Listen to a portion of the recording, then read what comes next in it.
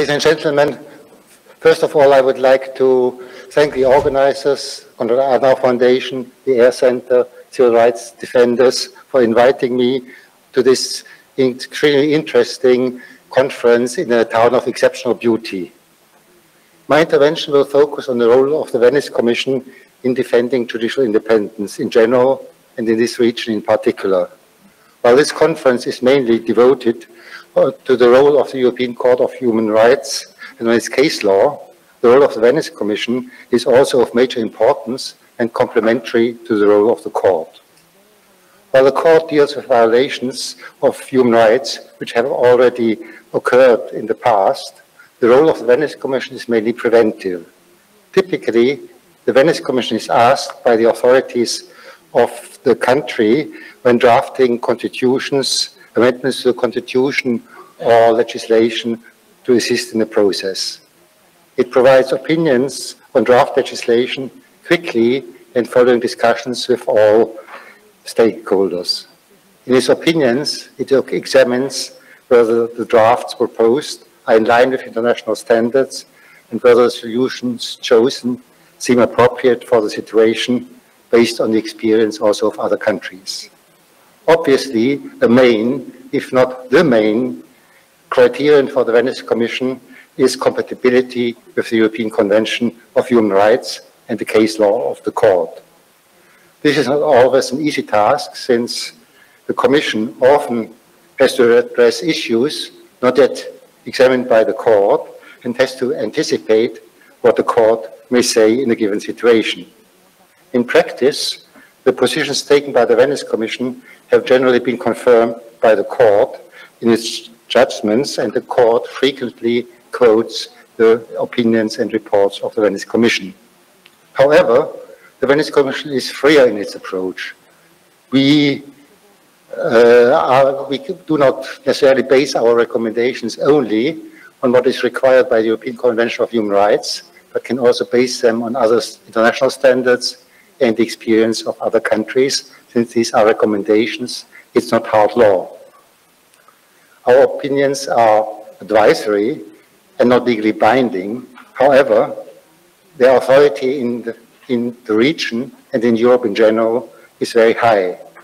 Other Council of Europe organs, such as the Parliamentary Assembly, regularly refer to them. Candidate states for membership in the European Union and potential candidate states are conscious that the European Union relies very much on the opinions of the Venice Commission in the relevant fields in order to determine whether national legislation is in line with European standards. If the Venice Commission has given a negative opinion, the respective legislation is likely to be contested by the European Union. On the other hand, if the opinion of the Venice Commission is positive, the country is fairly safe that the EU will not later challenge the legislation. For the European Union, it's quite logical to rely on the Council of your body, such as the Venice Commission, since the European standards in the area of the rule of law have been developed within the Council of Europe and not within the European Union.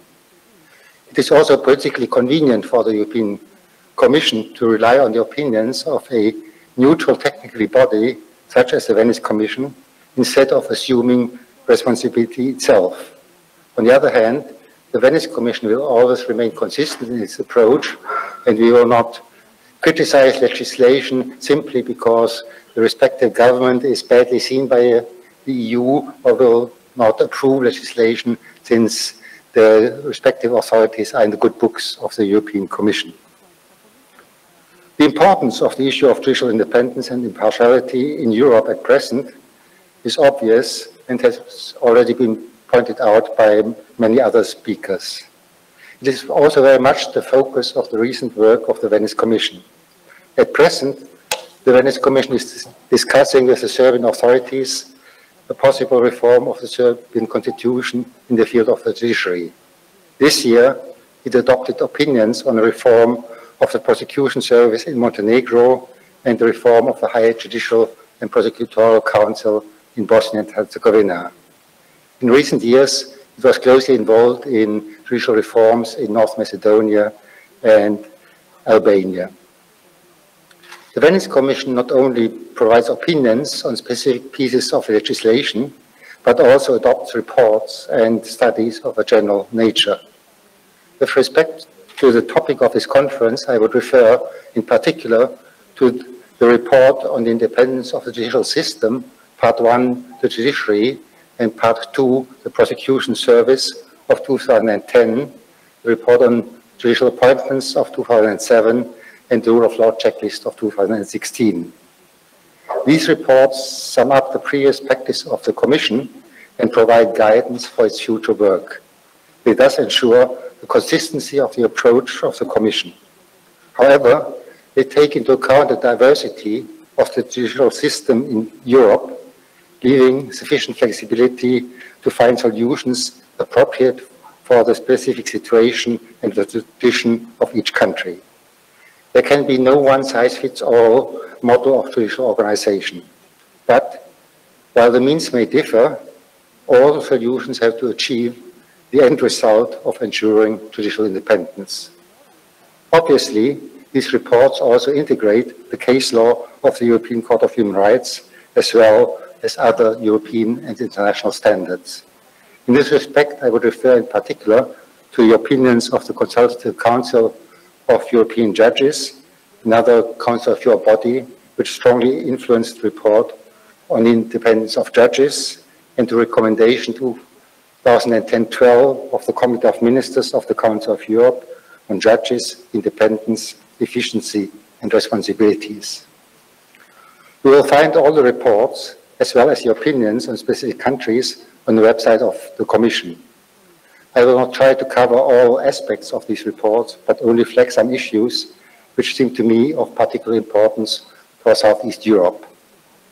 The Venice Commission has always strongly underlined the importance not only of the external independence of the judiciary with respect to outside bodies, such as the executive and parliament, but also of the internal independence of each individual judge. The judiciary is not a hierarchy where the court president gives instructions to the judges of his or her court, or where the Supreme Court provides instructions to the other courts. Each individual judge decides independently on the basis of his or her interpretation of the law. But of course, judges may not decide arbitrarily according to their personal whim, but they have to take into account the case law of the other courts, and in particular, the superior courts. Internal and external independence are linked, since the political organs may try to use court precedents to influence the decision-making of the respective court. Another possible means for court precedents or presidiums to influence decision-making is the allocation of cases. There's a risk that politically sensitive cases are given to judges considered loyal by the government. To avoid this risk, many European constitutions provide the right to a lawful judge, requiring that it should be determined in advance on the basis of objective criteria which judge or chamber will be competent for the case. The Venice Commission as well recommends that the allocation of cases should be based on objective and transparent criteria established in advance. The importance of this issue is demonstrated by the fact that in some countries where such systems were introduced in principle, there is a possibility to make ad hoc exceptions, and this possibility is used in sensitive cases. The crucial institution to protect the independence of the judiciary is the Judicial Council. Such councils do not traditionally exist in all Western European countries. The Venice Commission recommends, however, that those countries not having done so should consider establishing such bodies, and a number of West European countries have done so in recent years, although often with fairly limited powers. In new democracies, judicial councils seem indispensable, and all Central and Eastern European countries have established such an institution. Such bodies can be effective only if their composition guarantees that they are not dominated by the executive and by the parliamentary majority. Their composition has to be pluralistic, and the judges themselves have to be a key component. The Venice Commission initially recommended that a substantial element, if not the majority, of the members should be judges elected by their peers. I want to put the accent here on elected by their peers. It's not so important that the members are judges, since some judges may be loyal to the government, but it is important that they are judges elected by their colleagues. Subsequently, the Committee of Ministers of the Council of Europe adopted its recommendation 2010-12, according to which not less than half the members of such councils should be judges chosen by their peers from all levels of the judiciary in respect for pluralism within the judiciary. Since then, the Venice Commission recommends to states to comply with the recommendation, which has not been implemented by a considerable number of Council of Europe member states.